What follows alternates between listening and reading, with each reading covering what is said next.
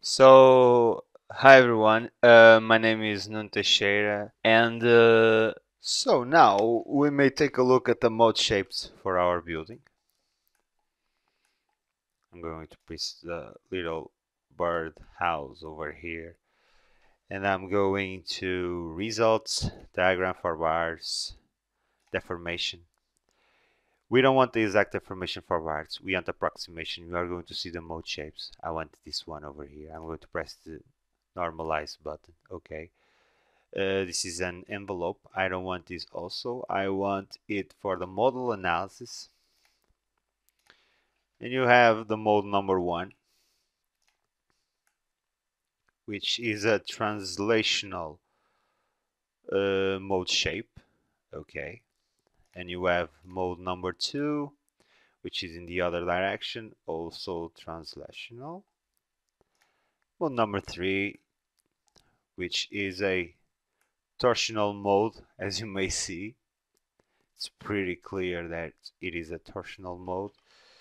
So you may check your modes of vibration in this way. Okay. Next, we will look at the loading generating for seismic case by starting with the calculation nodes. Okay. From the analysis menu, choose analysis, calculation nodes, and we will ask for a full node. And here you've got the full node regarding the calculation of the loads. You've got also the structure description, the calculation summary, and you've got the seismic load cases.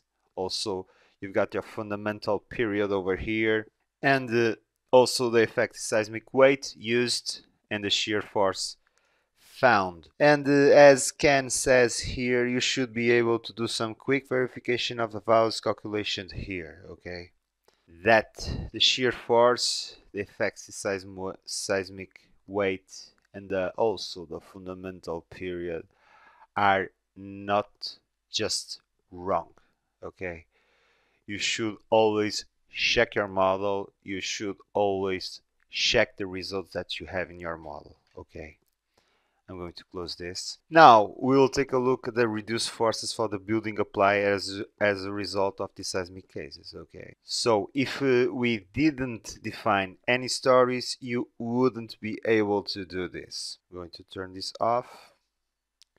I'm going to results, and I'm hitting diagram for buildings over here. Okay, and now I want to see the forces here on our structure. I'm going to ask for the Fx force over here, reduced force in G, G being the center of gravity of each story. Okay, I'm going to apply that. And select this load case. I want a definite description of coordinates, and you've got the coordinates over here of your center of gravity. Also, you have the center of rigidity. Okay, I'm also turning the panels off. This is quite cool, I guess. Center of gravity of a floor slab.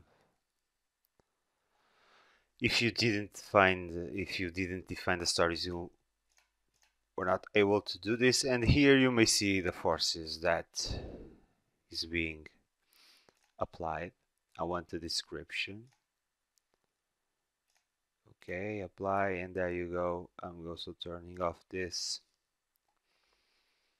I'm applying 11.58 and 2.42 over here. As you may see, you may also check the other directions. Okay, this is really cool, I think.